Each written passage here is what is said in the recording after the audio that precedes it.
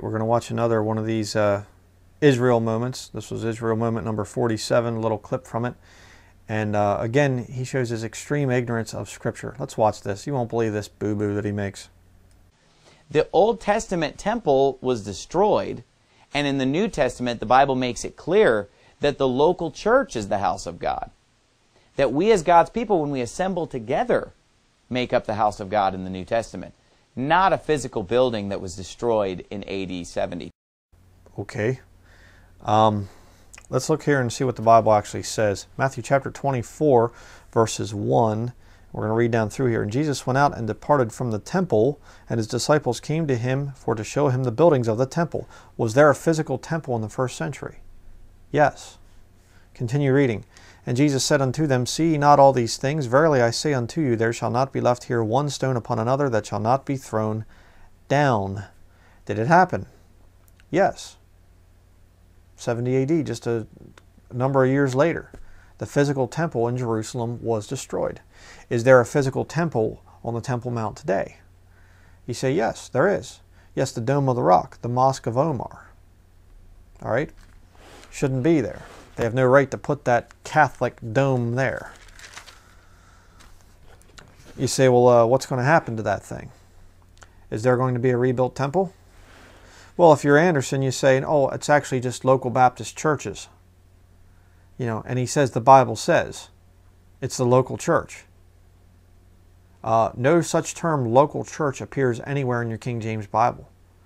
See, Anderson continually will say, the scriptures say, the Bible says, and you look it up, and it's not in there. Nowhere in the King James Bible. He's a liar. And we know who his father is. But look here in Matthew chapter 24, verse 15. When ye therefore shall see the abomination of desolation spoken of by Daniel the prophet stand in the holy place, whoso readeth let him understand. Tells you the location, them which be in Judea. So it's over there in geographic Israel. So there must be a local church over there that's a Baptist, independent fundamental Baptist church in Judea, where the Antichrist is one day going to stand up and things. No, it's going to be the rebuilt temple in Jerusalem.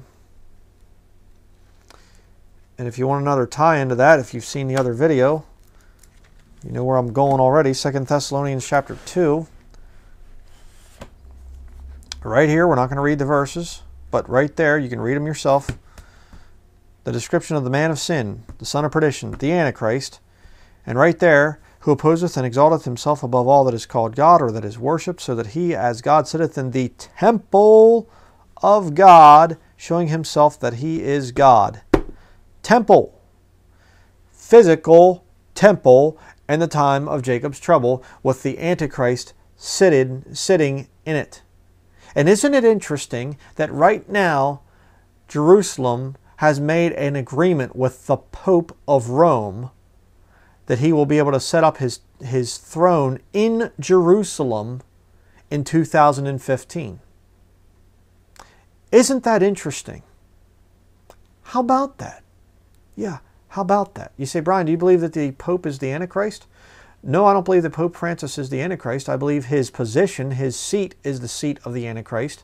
I believe what's going to happen, it's going to be one of the greatest PR events in all history. And it will be when the Antichrist shows up, he sits in the temple of God showing himself that he is God. See, he believes he's going to say that he is God manifest in the flesh. Well, who's the only man that ever did that? Jesus Christ. So when the Antichrist shows up, he's going to look like the paintings of this Jesus Christ guy. And he's going to show up, and I believe the PR event's going to be that he shows up, he comes walking into Jerusalem or Rome, I'm not sure where he's going to show up yet, but he comes walking in there, and the Pope is going to kneel before the Antichrist, and he's going to take off his crown, and he's going to hand it to the Antichrist. Or put it on the Antichrist's head. Maybe he'll take it off, put it on the Antichrist's head, and then the Pope will bow down and do reverence before the Antichrist. The Pope will remain the false prophet. There, he will be the false prophet. But the Antichrist is going to take up the position of the supreme pontiff. Vicarius Filii Dei. He is going to be the ultimate Pope, the final Pope. I believe that with all my heart. And he's going to set himself up in the physical temple in Jerusalem. And some people say, well, it could be built, maybe it doesn't have to be that the Mosque of Omar is destroyed, and maybe, it could be built someplace else, the temple's built someplace else. And they're already, trying to build the temple, by the way. They already have the vestments and all the other things, and they're trying to get the red heifer and all this other stuff. It's fascinating. They're making the golden menorahs and stuff, and they're already getting everything ready for the rebuilding of this temple. And the poor Jewish people, they don't even realize it. They don't realize that they're falling right into Bible prophecy. That's why I make these videos, to warn you if you're Jewish. Get saved. Jesus Christ came. He died on the cross to pay for your sins. He is your Messiah. You are not waiting for your Messiah. He already came, and He's coming back. And it's not going to be the Antichrist. It's not going to be the man of sin. And liars like Steven Anderson are making Jewish people, the dear Jewish people, are turning on Bible-believing Christians like myself, thinking that we all hate you. We all are against you as Jews. We're not all against you. I defend and support the nation of Israel. And so do many of my brothers and sisters in Christ. You can see their comments down there in the comments section.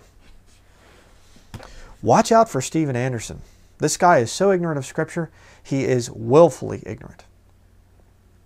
Don't watch Steven Anderson.